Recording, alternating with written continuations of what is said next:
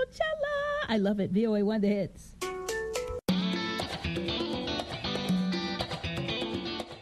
Welcome to Learning English, a daily 30-minute program from the Voice of America.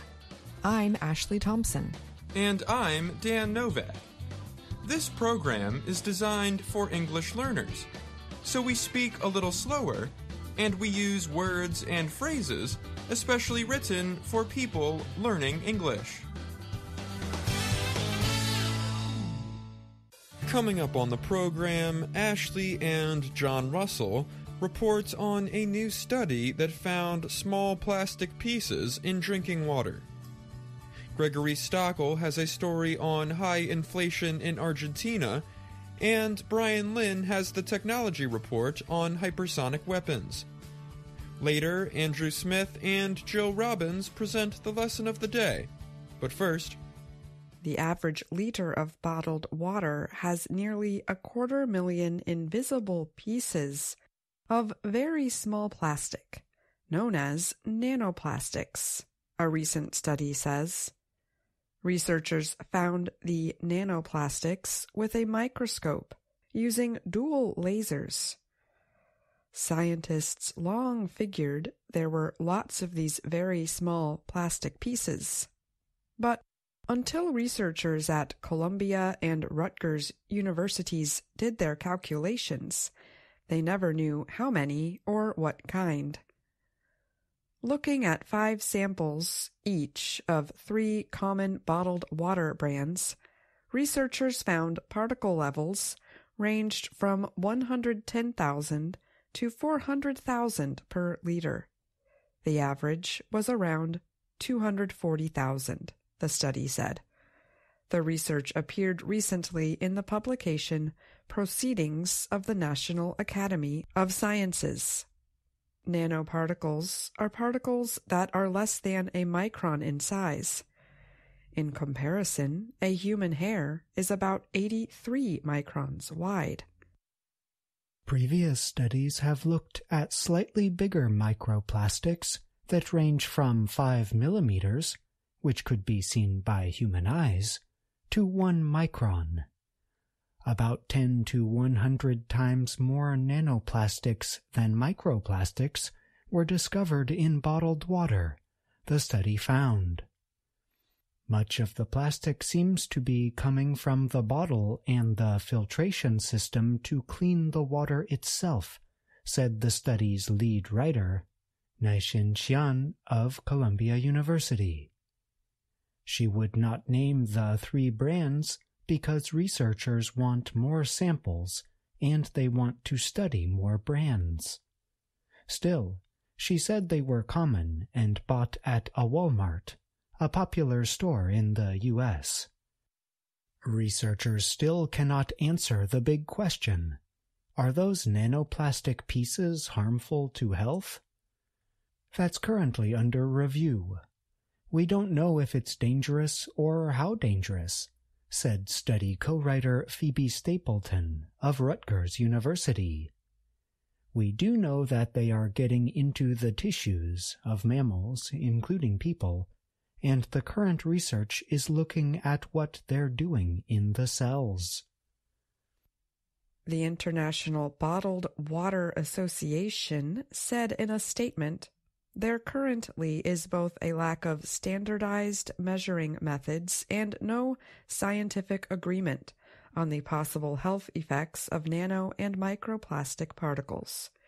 The statement added, therefore, media reports about these particles in drinking water do nothing more than unnecessarily scare consumers. The American Chemistry Council, which represents plastics manufacturers, declined to immediately comment. The Associated Press spoke with 4 co-writers of the study. All of them said they would cut back on their bottled water use.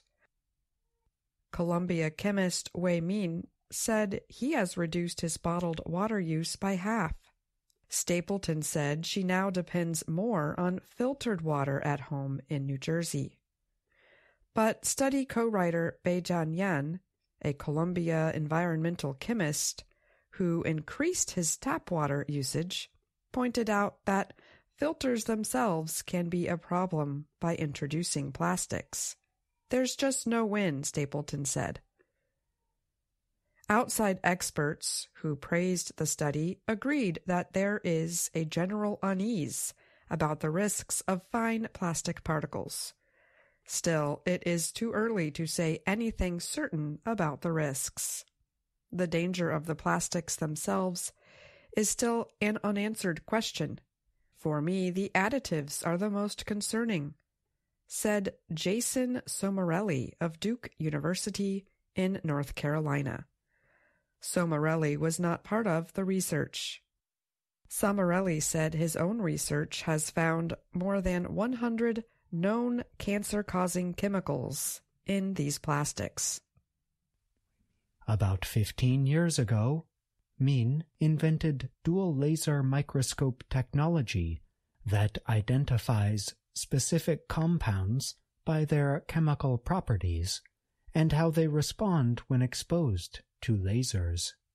Yan and Xian talked to him about using that technique to find and identify plastics that had been too small for researchers using established methods. Cara Lavender of Law of the Sea Education Association said the work can be an important advance in the detection of nanoplastics, but she said she'd like to see other chemists use the technique and get the same results. Yan said he is starting to study water supplies in the U.S. cities of Boston, St. Louis, Los Angeles, and elsewhere to see how much plastics are in their tap water. Previous studies looking for microplastics and some early tests suggest there may be less nanoplastic in tap water than in bottled water. I'm John Russell. And I'm Ashley Thompson.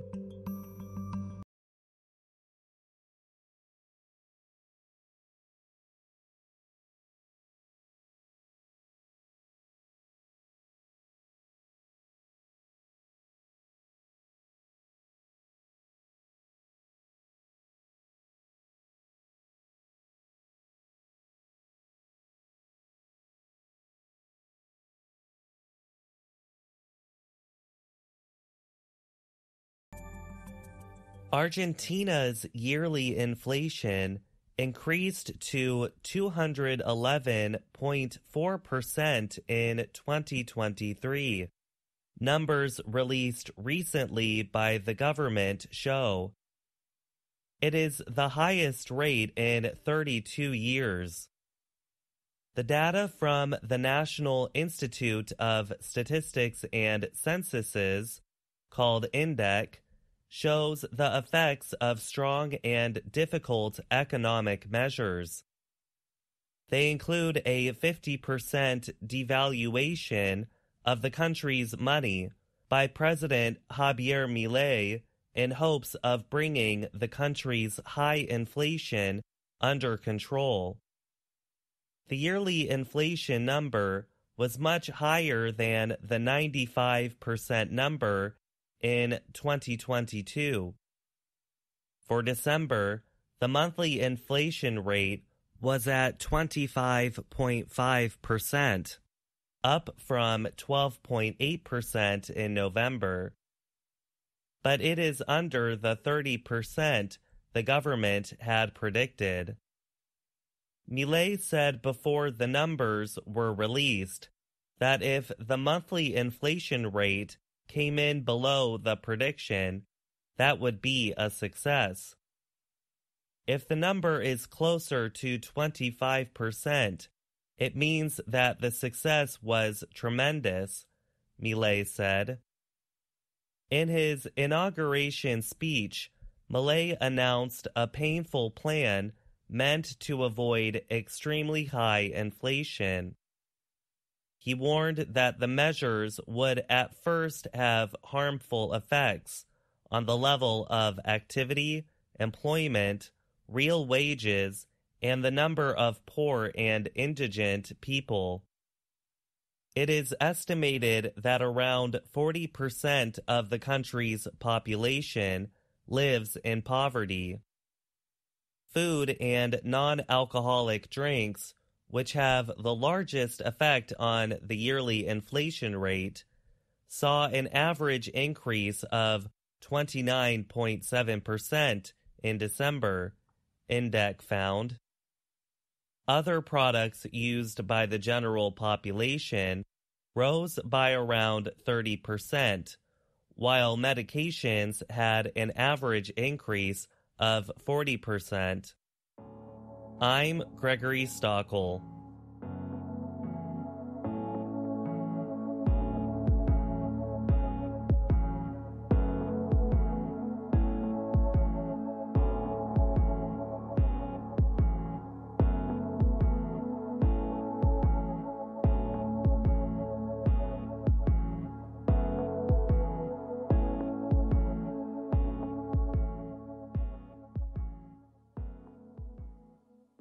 North Korea announced earlier this week it had carried out a test of a hypersonic weapon attached to a missile. It was not the first time the country has claimed to carry out such a test. North Korean officials announced the first one in 2021. Several other nations have confirmed they are also developing and testing hypersonic weapons. What are these weapons, and which countries have them? A hypersonic weapon is designed to fly at super-fast speeds equal to at least 5 times the speed of sound, known as Mach 5. This is about 6,200 kilometers per hour.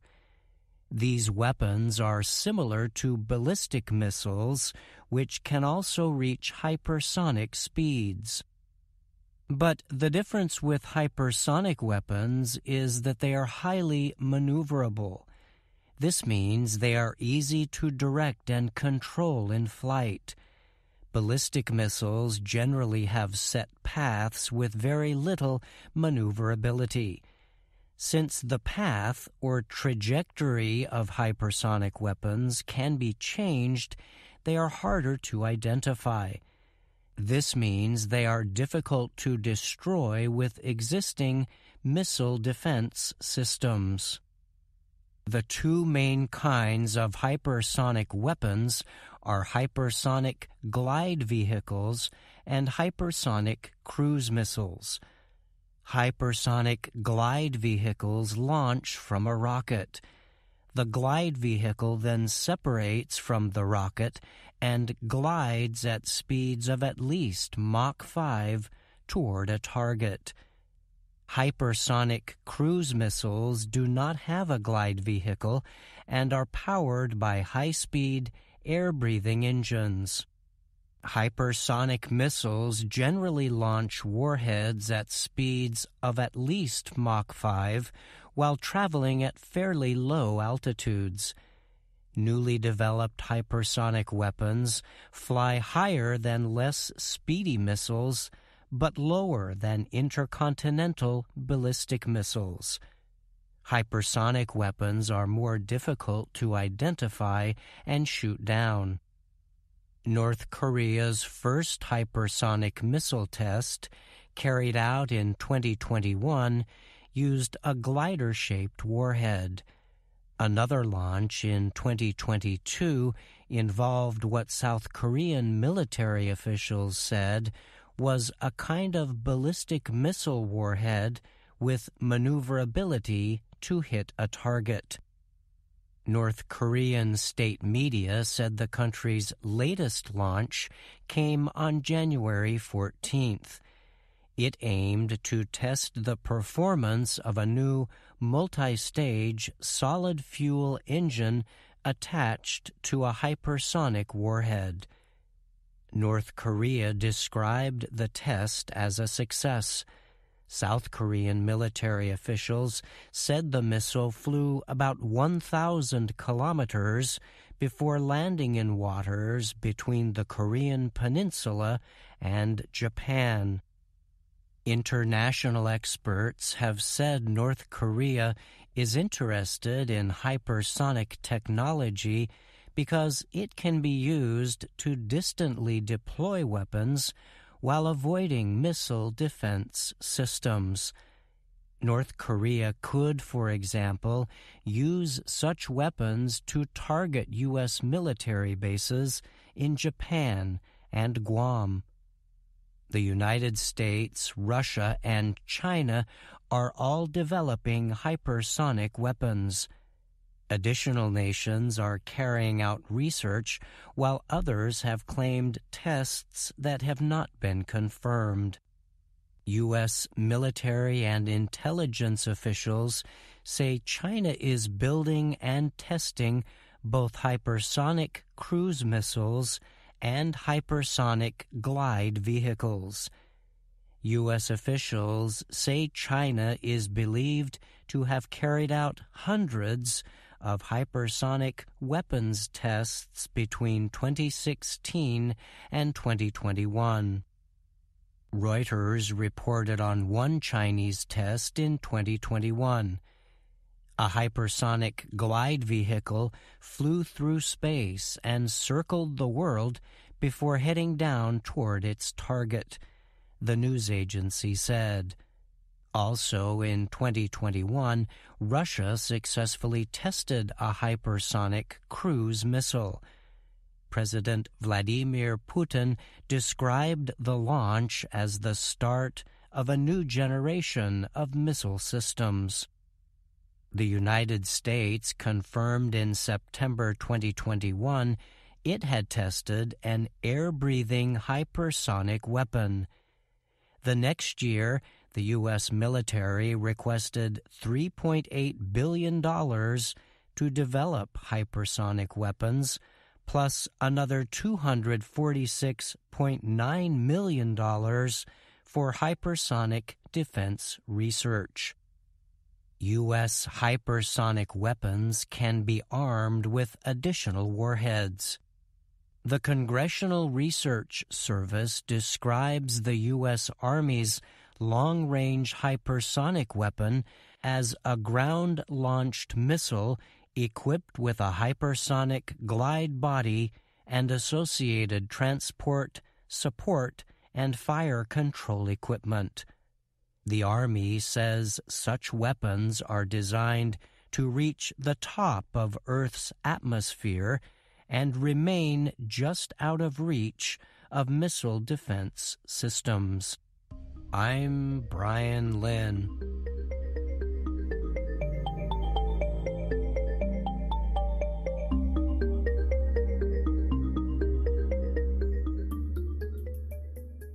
Brian Lynn is here now to talk more about his technology report. Thanks for being here, Brian. Sure, Dan. Thank you for having me. This week, your report took a closer look at hypersonic weapons. You explored what they are and which countries are currently developing the technology. What are some of the main concerns being expressed about these kinds of weapons becoming more and more common around the world? So it was explained in the report that one big advantage of using hypersonic weapons is not just their speed. Something that makes them truly unusual is their ability to be maneuvered in flight to quickly change directions. So as many experts have pointed out, because of this unpredictability, hypersonic weapons can often escape identification by missile defense systems. Is this situation expected to change so that existing defense systems will be able to detect hypersonic weapons? Yes, so as mentioned, hypersonic weapons can essentially trick existing missile defense methods by quickly changing course in flight, and this can make it difficult for those systems to find, lock onto, and then destroy the weapons. But some experts of the technology have said this could change in the future. It would take new detection methods, though. So some existing ground-based radar systems can, for example, detect hypersonic weapons. But these systems are not yet equipped to give advance warning of a missile attack, so that would have to be changed. Great. Thanks again for being here, Brian. You're welcome. Thank you, Dan.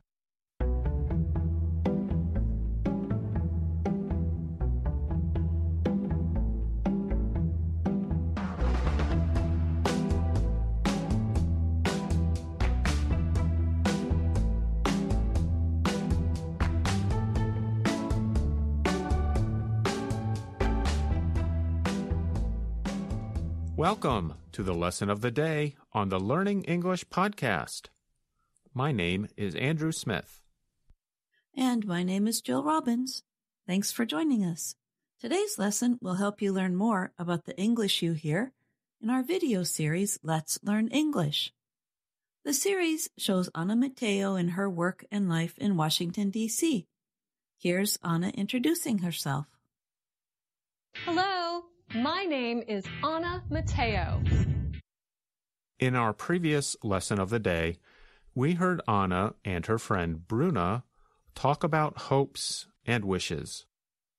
In today's podcast lesson, we're going to give you more ways to practice using the verb wish. But first, let's listen to Ana and Bruna again. This is from Lesson 10 of Level 2 of the Let's Learn English series. Hi, Ana. Hi, Bruna. What's up? I thought we could meet for lunch today. I wish I could, but I can't. I have to research Peru for a story. How's it going? Not so good.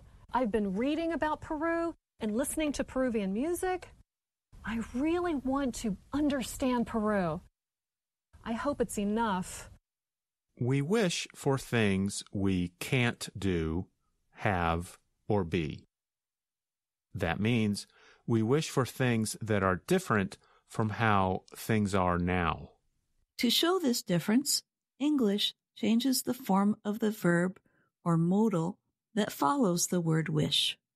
For example, can changes to could, have changes to had, is, was changes to had been, and so on. So it sounds like this. I wish I could. I wish I had. I wish I were. I wish I had been. Of course, those are not complete sentences.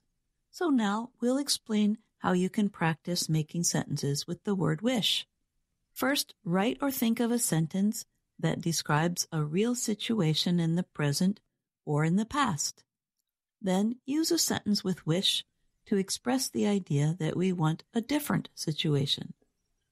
Jill and I are going to give you some examples. First, we say one thing, and then we wish that thing were different. Are you ready, Jill? Ready. I can't swim. I wish I could swim. I don't understand the question.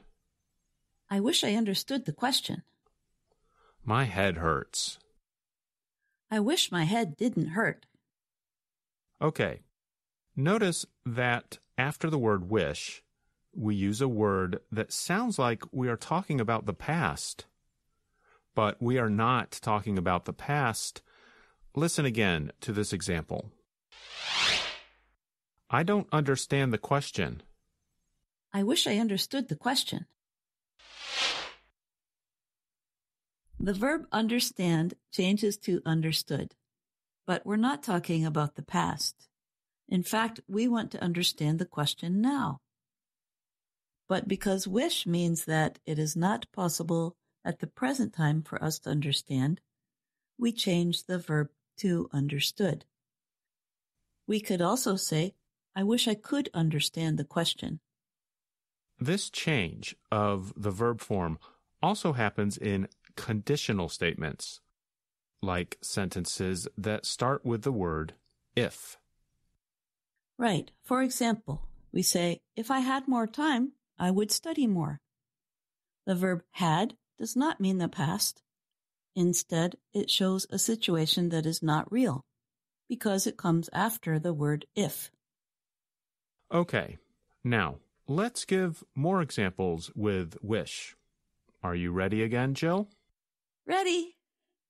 I didn't see the game. I wish I had seen the game. He is not here. I wish he were here.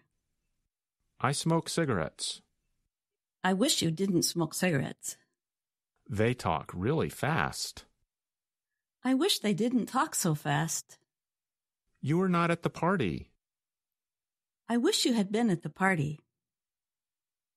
Notice that for real statements about what people do, we change it to negative when we use wish. They talk really fast. I wish they didn't talk so fast. In the same way, the negation, shown by the word not, disappears when we use wish. I didn't see the game. I wish I had seen the game. Now, it's your turn, listeners. We will say a sentence about a real situation and then give you time to say a sentence using the word wish. After, you will hear us say a sentence using the word wish, so you can compare your answer. Are you ready? Okay, here we go. Sentence number 1. I can't visit my family. I wish I could visit my family. Sentence number 2. I don't have a car.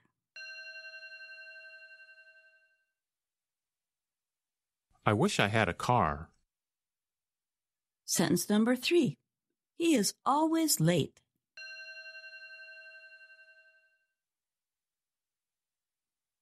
I wish he weren't always late. Sentence number 4. They are not here.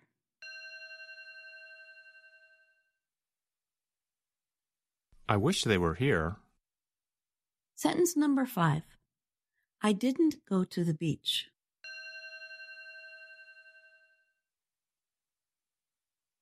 I wish I had gone to the beach. Sentence number 6. She didn't help me.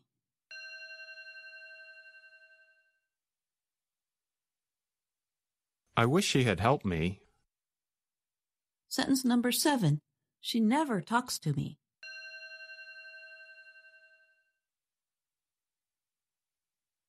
I wish she would talk to me. Sentence number 8. I don't know how to swim.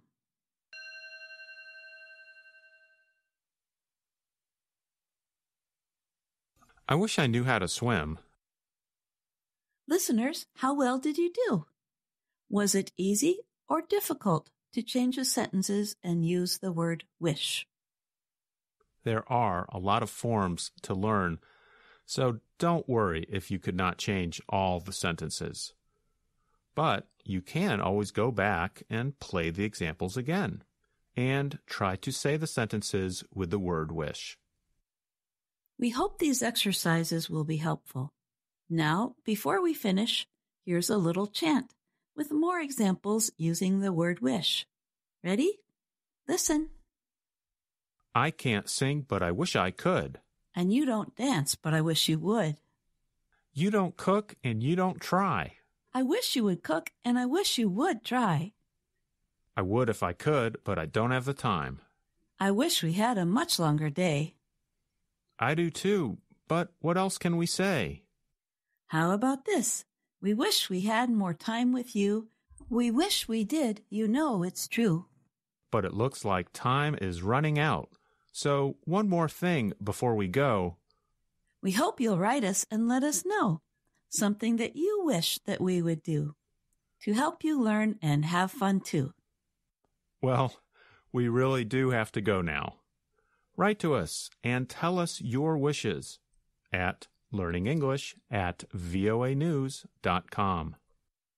And remember, you can also find us on YouTube and Instagram and Facebook. I'm Jill Robbins. Thanks for listening. I'm Andrew Smith. And that's our program for today. Join us again tomorrow to keep learning English through stories from around the world. I'm Ashley Thompson. And I'm Dan Novak.